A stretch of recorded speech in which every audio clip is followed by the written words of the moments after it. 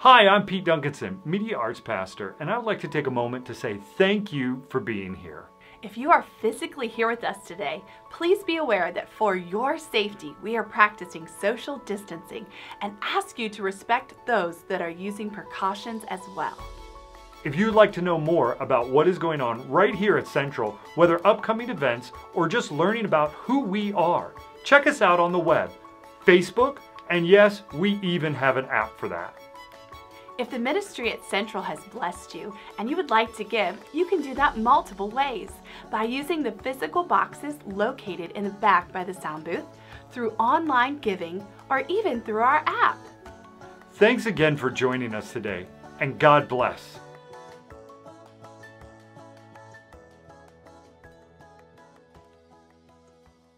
Okay, go in your Bibles this morning, though, to another passage that is about ladies and wives in particular. Go to 1 Peter. We're going to start in chapter 2. We want to get the context of this today.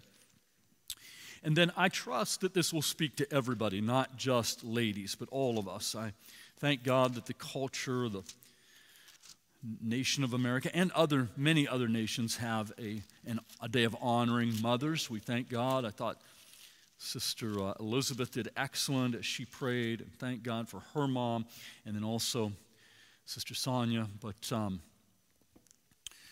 don't want the guys to just sit here and say, well, I'm not going to pay attention today because this isn't for me. That's too late, huh? So, some of you, no, I'm just kidding. 1 Peter chapter 2, and look at verse 18. You who are slaves. That's how the New Living starts the 18th verse of chapter 2.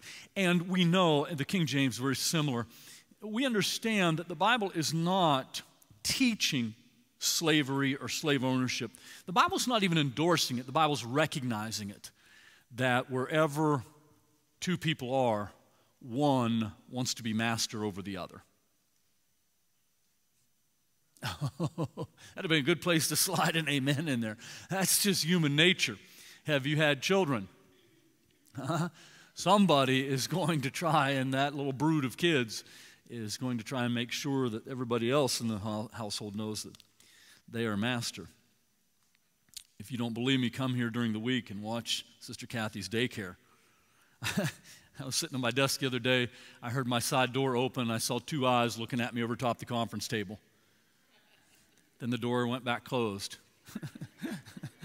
Whoever it was, this little person was only about table high. They did not identify themselves for fear that they might be in trouble. I believe they had made a wrong turn, or they were hoping to do something disastrous in my office while I was not there. Unfortunately for them, I was there. You who are slaves must accept the authority of the Lord Jesus Christ. I just added that because the Bible says we are slaves to Him, amen? You must accept the authority of your masters with all respect. Do what they tell you, not only if they are kind and reasonable, but even if they are cruel. Wow, God is tough, isn't He? For God is pleased with you when you do what you know is right and patiently endure unfair treatment. Of course, you get no credit for being patient if you are beaten for doing wrong. But if you suffer for doing good and endure it patiently, God is pleased with you. For God called you to do good, even if it means suffering, just as Christ suffered for you. He's your example, and you must follow in His steps. So for all of us who often are seduced by life into believing that the only time we have to really live a life that exemplifies Jesus Christ is when we're in ministry in some other country, let me remind you that here the Holy Spirit teaches us that it is our responsibility to live a Christ-like life all the time, especially in day-to-day activities.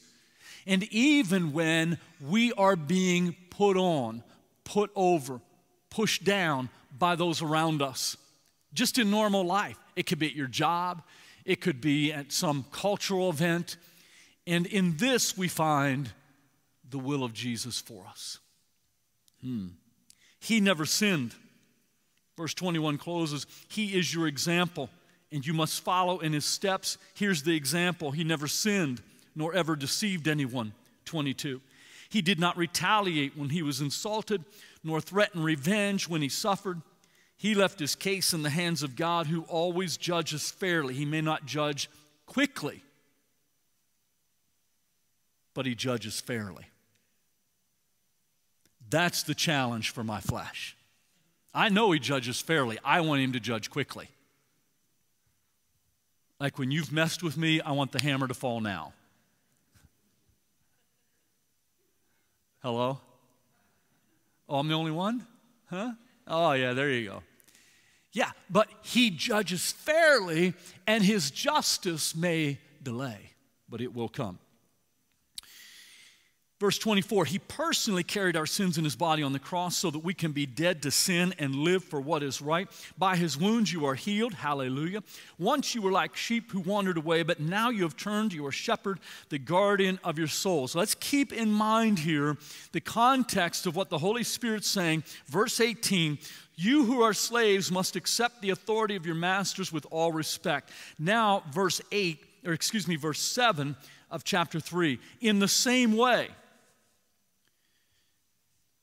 that you have to see that. This is connected. As Peter is talking about the reality of slavery in our world, that until Jesus Christ returns, until he returns and sets up his kingdom on earth and is the governor and king over all the nations on the entire earth. Hallelujah. Until that day, there will be slavery here on the earth. That does not mean we should not oppose it and fight against it. We should as believers. But the reality is, like the poor, we will have it with us because it's sinister, it's satanic, it will always be bubbling up. But even when the kingdom comes, there will be slaves. For all who have yielded to the Lord Jesus Christ, for all who follow him or are a part of serving him and leading him and reigning with him, you will not be in slavery. But for everybody else, oh yeah. That's why at the end of the 1,000 years they rebel. So for all of your loved ones who say, you know, I get this whole thing about Jesus coming back, but I'm just going to hold tight here with my life the way it is. I'm just going to keep on the way I am, destroying and being destroyed. I'm just going to do this because I don't want to yield to Jesus Christ till I see him return and win. Even if I go through the tribulation, you might want to tell them, listen, you make it through and you get into that kingdom, you're going to be a slave. Because in that day, it'll be the haves and the have-nots. And for everybody who has Jesus, you'll be saying, glory to God. Man, this glorified body's awesome. Huh? I tell everybody right now, I love that in 1 Corinthians 15, the New Living Translation, these bodies disappoint us now. Come on, these bodies disappoint us now, but there's a day coming when the body we have will no longer disappoint us. It won't make us sick. It won't make us discouraged. It won't make us diseased or deformed. It will be absolutely perfect and glorious in every way, and we will be a part of his kingdom, and we will be ruling and reigning with him, governing the entire world. And those who have rejected him all through, but who have slipped through the tribulation, those 2, 3, 4, 5 people, as they begin to repopulate the earth, are going to be treated,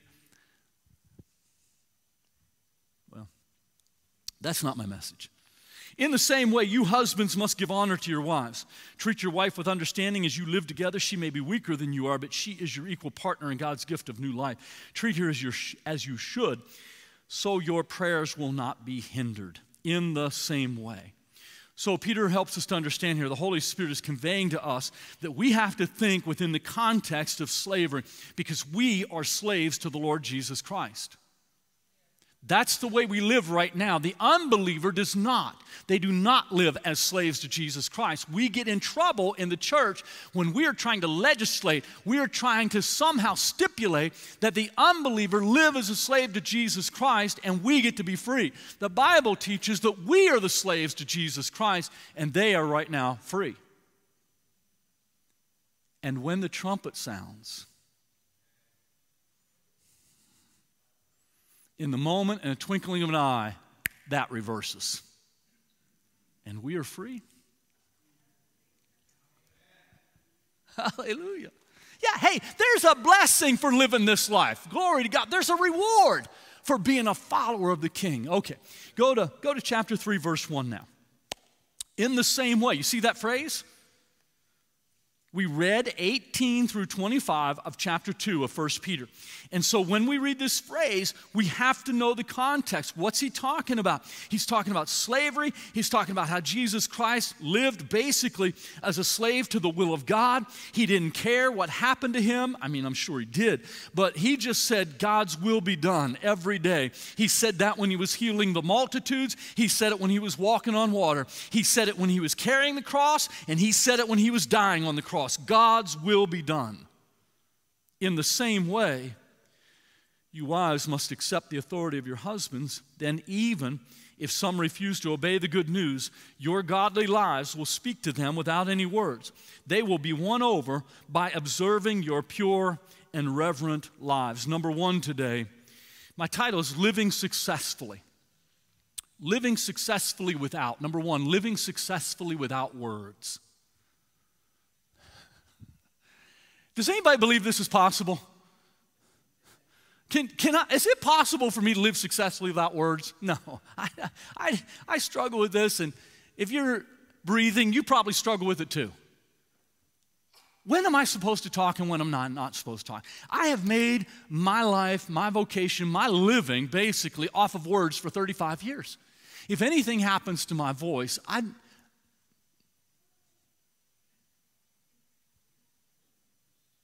have no doubt you'll care for me for a week or two. You'll celebrate my ministry, and then you'll put me on a shelf and say, that was a good season, who's next?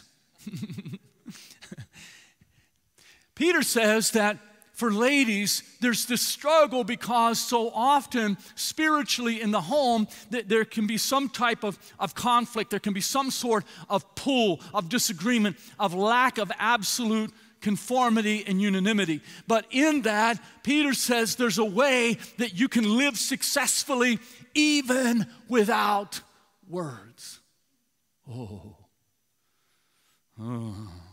It's funny that we often, I don't know how true this is, but we often think of the ladies as being the more talkative gender. The more talkative between ladies and men. I'm not sure how that applies in 2021 with some women being men and some men being women. I don't know what got carried over and switched and unwired and rewired. I don't know if anybody has that figured out yet. But I'm sure that somebody will write a book about it and tell, I used to be a man, now I'm a woman, and here's how much I talk and I don't talk and I used to talk. Isn't it sad that we live in that? There are days that I look at our world and think, that's it. I don't even want to be in the ministry anymore because I don't know how to convey the principles of loving Jesus to a culture that can't tell whether to use this restroom or that restroom. It used to be that they would, in nature, the culture would say to nature, look, here within nature is an example of same-gender relationships because they looked high and low, far and wide to find something that would say it's not against nature to be in a same-gender marriage. Make-believe marriage. There's some, but now we've gone way, like light years beyond that, and so they're looking even further into nature to say there are examples in nature of those who don't know whether they are male or female. But they haven't found it yet, because even nature knows that. Isn't it interesting that Paul uses that argument so much in Romans chapter 1 about nature?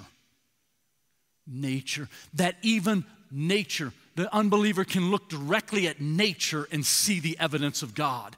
And so there's a constant assault against nature and the God that's created it. And you and I live in that culture. But Peter says, through the anointing and power and inspiration of the Holy Spirit, that there's a way to live successfully without words. In the same way. Now, how do we do that? Ladies and gentlemen, how do we do that? It doesn't mean you shouldn't talk at all, right? Because obviously I'm talking. And what would life be if nobody said anything? But the emphasis here is on how to influence somebody, how to win them, how to pull them to the Lord Jesus Christ. And he said, the Lord himself said, it's often the case, I added that phrase, but that the children of this world are more wise than the children of the kingdom. And I think in one of those ways is that the world understands how to use words to bring influence, how to use words to bring people into what you feel and sense and see and know. Believers, we need to be so familiar, not so much with knowing chapter and verse of God's Word, but knowing the Lord Jesus Christ so that we can bring influence to somebody's life. That's why I always like having Brother Ken Gobb here. He's older, but I love those stories. I love his single-minded nature about telling people of Jesus Christ, about constantly looking for opportunities to win them even if he can't use a word. Peter, speaking of a specific, particular situation which may have been quite widespread in the early church, much as it is even today, and that is that ladies ended up in the church. Ladies were born again, won to the Lord Jesus Christ, and their husbands were not, or perhaps something happened that they were already a believer, and they thought the husband was a believer, but come to find out after marriage, well, he's not really a believer. And here's what Peter says. Listen, you can be a person of influence. They will be, beginning of verse 2 or end of verse 1, they will be won over by observing your pure and reverent lives. We have to be so careful that we don't become reverent about the culture or reverent about politics or reverent about positions. We have to be so careful because we don't have opportunities that are unlimited to influence people for Jesus Christ. We have to be careful. And if we bring mixture into our message, people will never hear the message. They will leave because of the mixture. We have to be reverent about the things of God. We have to understand that nothing competes or compares. Nothing can be brought into that dough or it messes the whole lump up. I need to know Jesus that way, and I can guarantee you that I don't yet. But I want to be on the path to knowing him that way. Amen? Here's the second thing. Look at verse 3 now.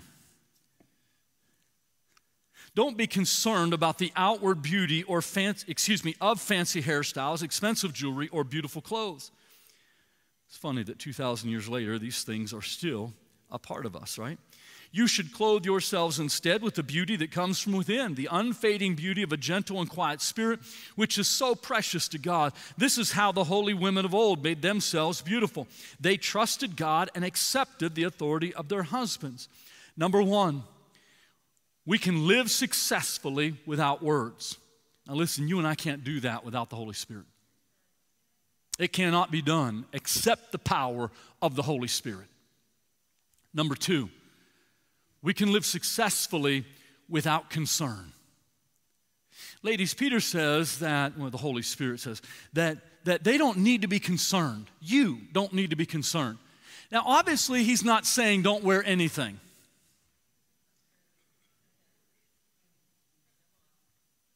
I think that's self-evident. I think there are many other places in the Word of God where it demonstrates that we should wear clothes. Hallelujah. We'll just leave it at that. I don't think any opinion, any commentary from the peanut gallery here is needed. So I think also he's not saying that you can't do anything on the outward. There have been seasons in Pentecost, in churches like ours, and even to this day in churches like ours, where it's unfortunately usually geared towards women, but there's this thought that if you do anything outwardly, you're sinning against God. But when you read the ladies he's referring to, Sarah, her husband was the wealthiest man on earth. But let's talk specifically, for an example, about her daughter-in-law, Rebekah. Because when Abraham's servant went to find a wife for Isaac, what did he take? About 300 camels full of jewelry. He gives the whole family jewelry, but when Rebekah says, yes, I will be your master's son's wife, he says, oh, do I have good news for you? You just hit the lottery. And he opens up the saddlebags and he starts putting rings on her and bracelets on her. It mentions the bracelets on her legs and ankles. It mentions the ring in her nose. It mentions all the things in her hair. And you and I have to realize that's who Peter's identifying for us as an example. So what does he mean? I think that we could easily say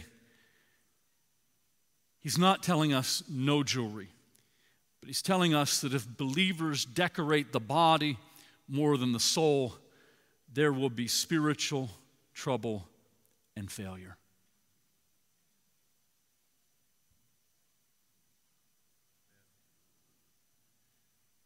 This is the guy who's at the gym but is never on his knees praying.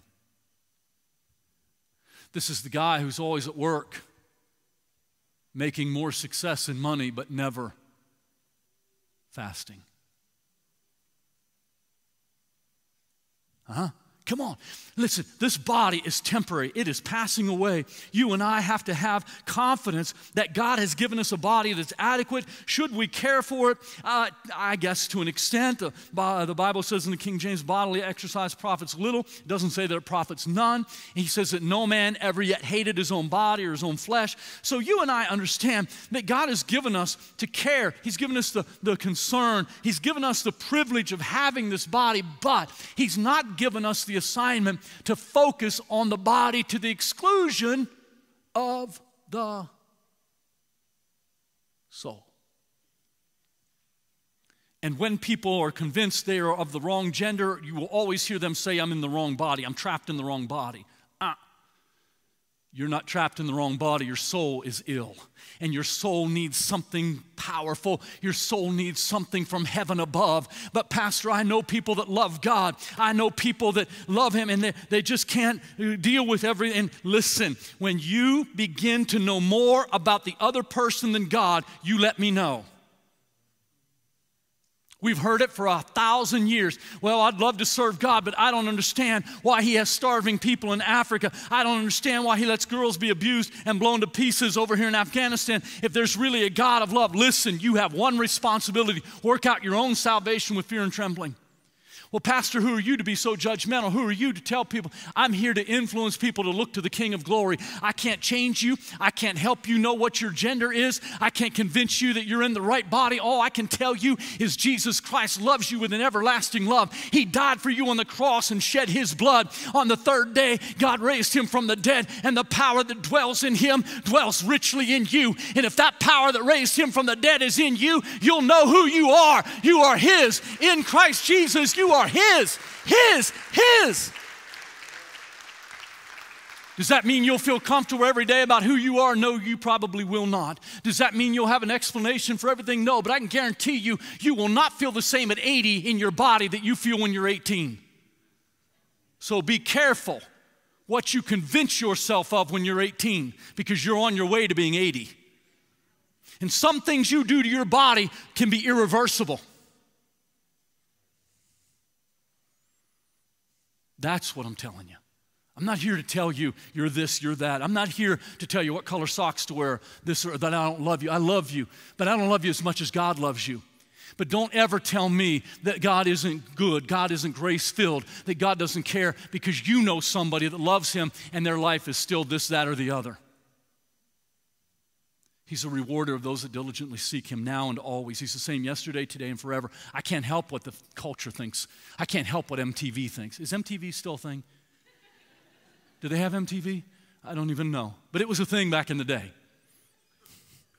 And they had music videos on there. All right, Pastor, how'd you get here with Mother's Day? Good Lord. If believers decorate the body, I've got blanks there for you if you're following the notes. If believers decorate the body more than the soul, there will be spiritual trouble and eventually failure. So just make sure there's balance. Make sure you're not out in anything, right? We can't get out of balance. And it troubles me that sisters seem to always, kids always take the brunt of everything. We were talking to somebody the other day was mentioning this about COVID, and it's so true. You know, everything, all the studies now are beginning to show, and we knew this. The kids are suffering because they were at home. They weren't allowed to have a friend, talk to anybody, do anything but breathe through a mask with an oxygen tank connected right to them. I've told you from day one, we've not mocked this coronavirus. We've not made fun of it. We've not denied it. We haven't said it doesn't exist, all that. But we also recognize that there's still life. And we have to navigate through every challenge that comes. Listen, coronavirus isn't the worst thing we're going to face here soon. Big fight for $15 an hour for everybody. $15, I told you 2 or 3 years ago, I'm fighting for $50 an hour. Because here we are, by the time you get $15 an hour, it ain't even going to buy a hamburger. We've got a superheated economy now, and we're in trouble, big trouble. That's for another day. Here's the third thing. I love 10 o'clock because as long as you're out before 2:30, it feels early, doesn't it? Here's the third and final thing. Look at verse 6, one verse. For instance, Sarah obeyed her husband, there she is, Abraham, and called him her master. You are her daughters when you do what is right without fear of what your husbands might do. Number one, we can live successfully, ladies and gentlemen, without words. As long as we love Jesus, right? We can live successfully without concern. We don't have to worry about the culture. We don't have to be overly concerned about having the right style or the right this or that. Listen, I love, shirts that are decorative, or some people would say loud. But that's your choice. That's your business. That's your opinion. I like Paisley. Always have, always will. Have you seen, I mentioned a few weeks ago, we got Pastor Salvador showed me this thing. This guy's got a website about sneakers and preachers. And I guess he's got all the names on there, the ones that have, $1,000 sneakers. I didn't know you could buy sneakers for $1,000. Well, I know why I didn't know, but even if I wanted to, I wouldn't. I don't think I would. But I might pay $1,000 for something else that you wouldn't. That doesn't make me right and you wrong, right? How we live in this life and how we spend what God has given us is kind of personal. And the way you spend it or what you value might be completely different than what I value. But I know that I treasure above all else my relationship with the King of Glory, Jesus Christ. That's what I value above all else. And the Holy Spirit keeps me focused on that. He just brings me back to that. When I feel like I'm going too far, He brings me back to that. When I say, oh, I'm just not sure, He brings me back to that. We were, Sister Pam and I were on vacation there a couple of weeks ago, and there was a golf course right there at the resort we stayed at, which is part of why we stayed at that resort. And I had cut my thumb really bad a few days before. And I said, I'm not going to get stitches because I want to be able to swim in the ocean, but I also wanted to play golf. And so finally, on the last day we were there, I felt like I can do this. I can play golf. So I go in, and I remember I don't have any golf shoes with me. I'm going to rent golf clubs, but I don't have any golf shoes. They're $160 in their golf store for golf shoes, and I've got them in my hand, and they feel like they're worth $160. And I say, Lord Jesus, I can justify this. I can. And I can explain, I've got an excuse. And then I finally realized, well, no, I still got to buy golf balls. I got to buy a glove. the design, the style, I didn't like real well in the size that they had for me. And so I didn't get them. Ended up, I spent almost that on golf balls because I was hitting them here or there. The Lord says, good enough for you. I'm just kidding. But I did have those golf shoes in my hands. But what you say is valuable. I want to buy that. I want to spend my money on. If God doesn't give you a red light, hallelujah. But don't do anything to jeopardize your soul. Verse 6, let's read it again. Same way. For instance, Sarah obeyed her husband Abraham and called him her master. You are her daughters when you do what is right without fear of what your husbands might do. Number 3, we can live successfully without fear. I do believe this is intentionally, specifically for my sisters. I know that all of us have fear. All of us face things that induce fear in us. But I want to talk to you who are sisters. I'm not a sister, so I can't speak from experience, but I watch you, observe you. I have a mother, I have a wife, I have a daughter, and I have a church full of ladies that I admire and respect and adore. And I love how God uses you and what God's doing in you and through you and for you.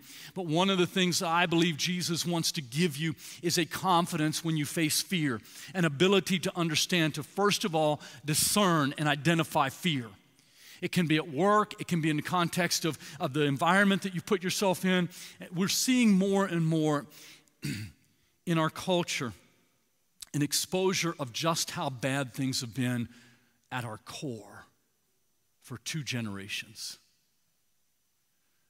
I saw somebody, it was a headline last night or this morning, and this was a movie star person or somebody like that. I didn't read the article. I don't even remember. I probably shouldn't even quote it. But basically the gist was that every girl, every young woman that has grown up in America in the last 40 years or whatever has been sexualized and had advances as a young teenager. And I thought, number one, if that's true, my heart's broken. But number two, how can it not be? Because as a culture, we embraced pornography in the 1960s. Everything was going to be wonderful. We were going to build a culture on free love. It was going to be incredible. And really all it was free abuse. And out of that now has come this culture that is absolutely damaging and destroying, but we don't have any power to extricate ourselves from it. We've sold ourselves, and I'm talking about America. I'm not talking about this church. I'm not talking about you. But I'm talking about as a nation, we've identified things that we value culturally. We've said, this is important to my soul, and those things are anything but Jesus Christ. And look at the price we're paying for it. Look at the absolute incredible price. Law enforcement people tell us all the time that what's the most shocking thing right now is human trafficking, especially of women and girls in nations around the world, including America. How can we be surprised? This is what we went after. This is the God we worshiped for the last 40 years. This is the idol that we bowed down before, and now we're paying the price because that God that first said, come and worship me, now says, come and let me be your Lord and Master. And let me destroy you. Moms and dads, if you're a single mom or your grandparents raising your little girl, if you didn't see it Wednesday night, you can still get online and see what Brother Steve Fitzhugh said, how he raised his daughters, constantly saying to them, you are so fine, because he said, I never wanted them to need a young man or an older man to tell them that.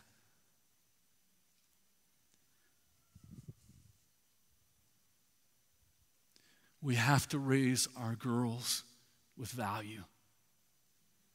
Now listen, I know the culture preaches that. I know everybody believes that, but only the believer understands how to do that, how to bring security in, put a wall, have protection, to really focus on the value not only of our guys, but of our gals. The Bible says, the New Testament, Sister Sherry did a great job, I think it was her a month or so ago on Wednesday nights, talking about that, how revolutionary that was, that both men and women have equal value in the kingdom of God. Oh, praise God, that the Lord Jesus Christ said, I am for you, I'm not against you. You have value, and I want to use you here, there, and everywhere. Thank God that He loves our daughters. Thank God that Jesus died on the cross for our daughters and not just our sons. Thank God that in the church we don't say, oh, I praise God that I'm not a female or a slave or a dog. That in the church we say, thank God I am who I am, and thank God for my brothers and sisters. That's the church, amen? That's the blood-bought church, hallelujah.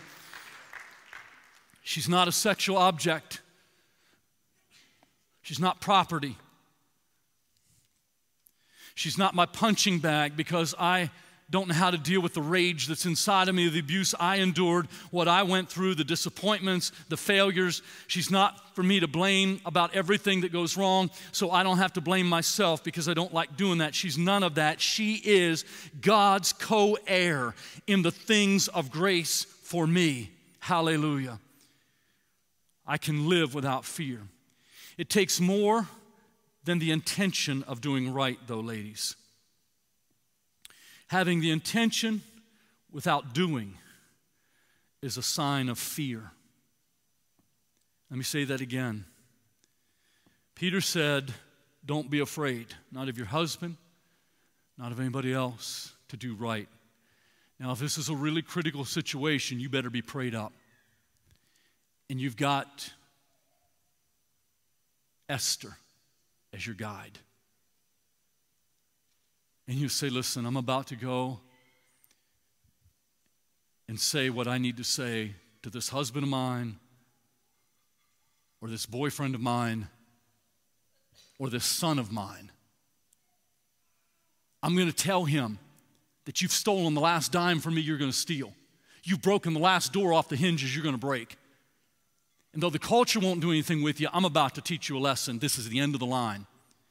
This is where my love and your rebellion clash. My love's not for sale anymore, and you're not going to trample it in the dirt. This is the end. Until you understand what it means to respect and honor, get out. So I'm praying for all of you ladies who face these kinds of things, or maybe you have a husband that doesn't want you to tithe.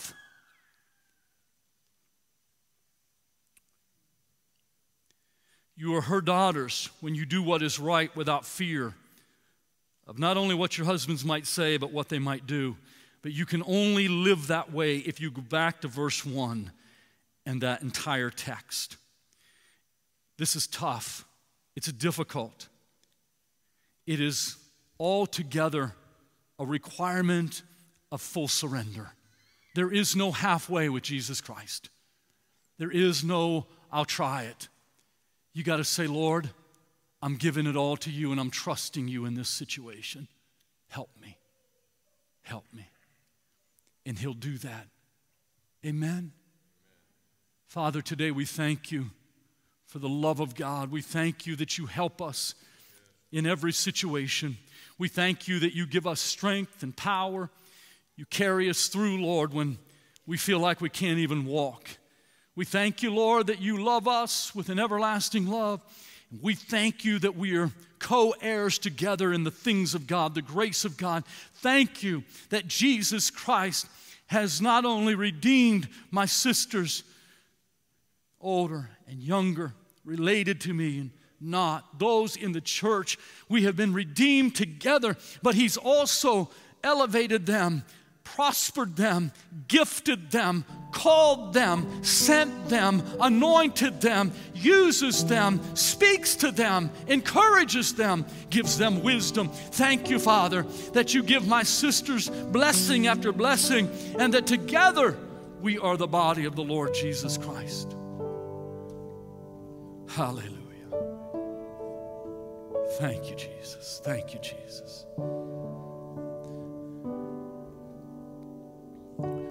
Would you stand with me this morning, church? I'm just asking the Lord what I want to do here. And you ladies who feel like you can or would, if you could just, we did a wedding Friday night for Sister Debbie, the former Debbie Unger, and her new husband, Mark Kenny. And we do a hand blessing in the wedding. And we say to the bride first, take the hands of your husband and hold them palms up, so that you can see the gift they are to you. Ladies, you're a gift to God. Whether you want to raise one hand, halfway, a little way, but I would prefer if you could, would you just, if you are okay with this, would you just put a hand or your hands like this? Father, pour your blessing out on my sisters. The older ones are like mothers to me. The younger ones are like sisters. I pray for mothers. I pray for single mothers, grandmothers. I pray for ladies who have never been married, for those who have and are single now, divorced, widowed.